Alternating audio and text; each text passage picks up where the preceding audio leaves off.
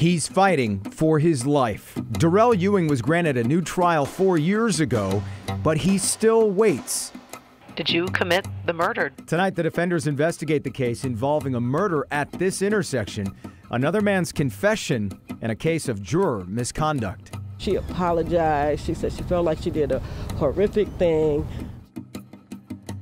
3 times since 2017, federal and state court judges have ordered a new trial for Darrell Ewing, finding his constitutional right to a fair trial was violated a decade ago by juror misconduct. Now, the story doesn't end there. Since his conviction, another man has come forward admitting to the murder Ewing is convicted of. Tonight, a closer look at this case that is about to be before a judge in a matter of days. What really happened here at the intersection of Harper and Van Dyke on December 29, 2009? According to prosecutors, 2 cars pulled up to this east side intersection. In one was J.B. Watson, his girlfriend and his cousin. In the other, 2 black men. One of those men got out and fired multiple shots, killing Watson. So who was the gunman? Prosecutors say the shooting was gang-related. Darrell Ewing and Derek O'Searcy were part of the Hustle Boys and were convicted of the murder. But that's not where the story ends. It's actually where the story starts. It's a clear case of innocence, a clear case of error. I recently talked to Darrell Ewing from prison. He's served more than 11 years.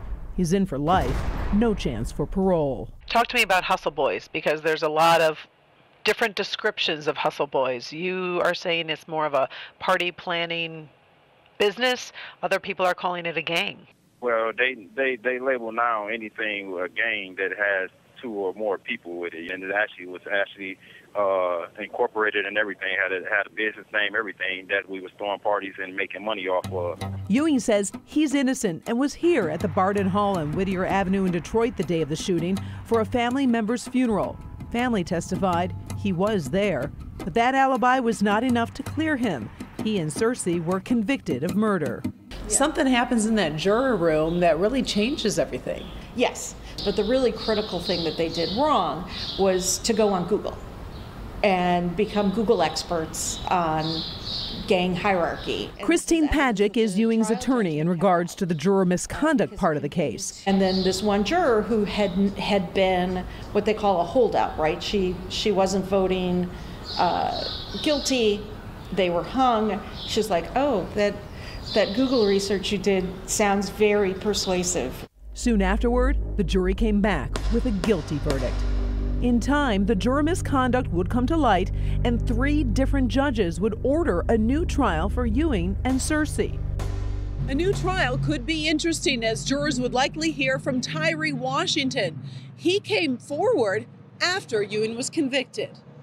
To me, it seems like it doesn't be about the truth, it be about closing the case. And that's the reason why we are trying so hard to get him home. It's been 11 years now.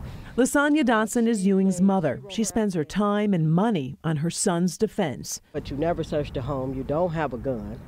You don't have the weapon. But you don't search the home of the shooter. It just didn't make sense from jump. She wants the new jury to hear Washington's murder confession and is tired of all the delays. How much can we spend in taxpayers' money, keep going from judge to judge to judge to judge? Meantime, his family keeps fighting in court, holding protests and getting signatures for petitions. Because you feel like the fight never ends and you don't want to give up. You don't want to give up. You got to keep fighting. I did reach out to the Wayne County Prosecutor's Office and was told this is a case where we believe that the charges are appropriate based upon the facts and evidence that we presented in the first trial. That is why we will be retrying this case. Our next court hearing is on May 19th, 2021. Now, despite that, Ewing had pleaded guilty to a drug trafficking and conspiracy charge, sentenced to 15 years. So whether he gets the retrial, he won't get out soon.